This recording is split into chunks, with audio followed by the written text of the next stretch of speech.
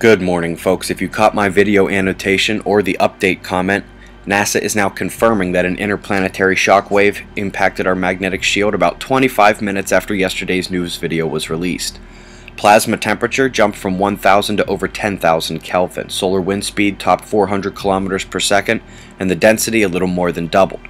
We'll come back to this. India in focus today. Extreme hail still destroying crops and even injuring people. The Indian government categorically denies allegations that an explosion took place at the not yet operating Kudankulam nuke plant.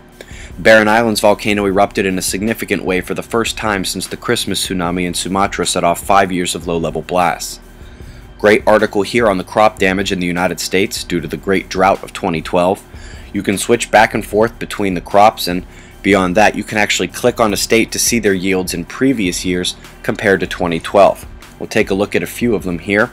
This is obviously linked for you below the video with everything else I say and show. At the bottom of the article, they have some great images of the billion-dollar disasters from this year.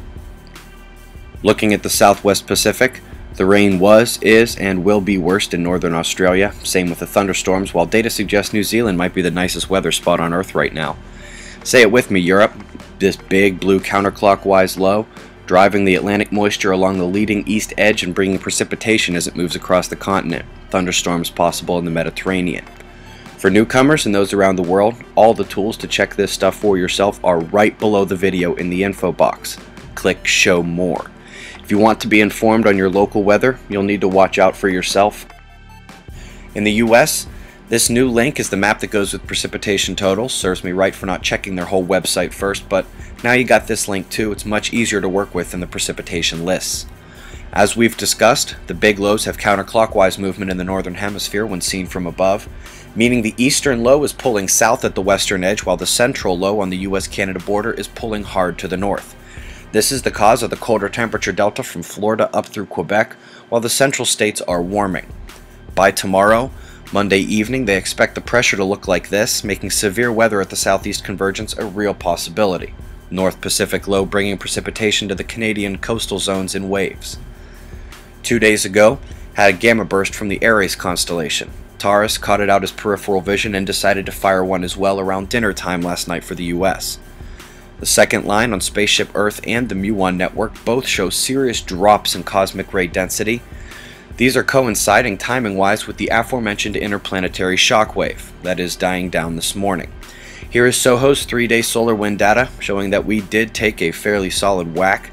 Magnetosphere took his licks though, only had minor plasma penetration with inductions far lighter than they could have been.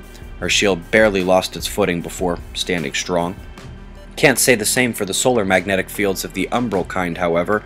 Northwest side of the red coronal hole is indecisive, come and go. And this might be why. Yesterday, we took a look at this new group of active regions and said, hey, this could grow or completely disappear. Well, I'm going to go with grow. This is beta gamma already and could actually flare if it manages to hold its form facing the Earth.